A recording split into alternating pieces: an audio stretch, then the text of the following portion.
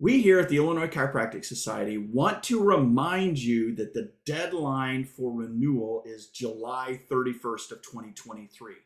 Make sure that you're renewed by then. Talk to your colleagues, talk to your friends, make sure that they have completed the renewal by that time frame. Occasionally, someone may inadvertently forget to renew, and it creates several different challenges, all related to credentialing, licensing, and of course, fines and penalties associated with not renewing your license appropriately. So you want to make sure you get that done. And again, remind your friends and colleagues. This is an important one. When you renew, you have to attest to a number of different things. And one of those is that you have completed all of your required continuing medical education.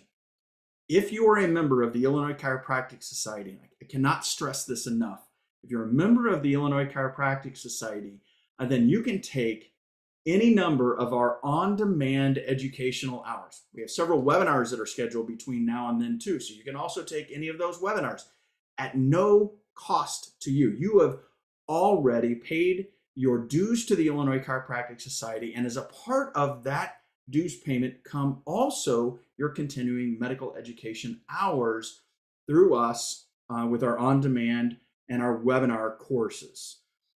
Again, on-demand and webinar courses are free to Illinois Chiropractic Society members, so make sure that you take advantage of that for those last 12 hours it may be, or if you forgot to get any education, or maybe you've hit the point where you took a number of different courses and gone through a number of clinical courses throughout the course of the last 3 years, but they weren't actually officially approved here in Illinois. You can still obtain those hours on demand through us at no additional charge.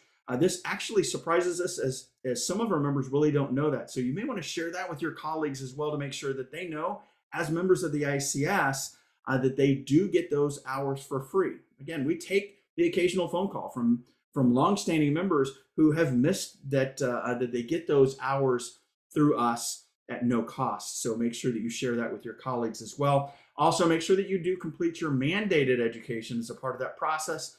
You have to get the implicit bias awareness. You have to take the sexual harassment prevention training course. You have to take the Alzheimer's awareness course, all Alzheimer's and dementias related conditions course, and you have to go through the mandated reporter training as well. That's actually offered through DCFS, and you can get that for free whether or not you're a member of the ICS. That one is already free. But all of those courses you can take other than the mandated reporter, which is free through the state, but all of the other three are also a part of our on-demand catalog. So you can take those at no cost if you're an ICS member. Hopefully this helps you out. Get renewed on time, and we'll catch you next week.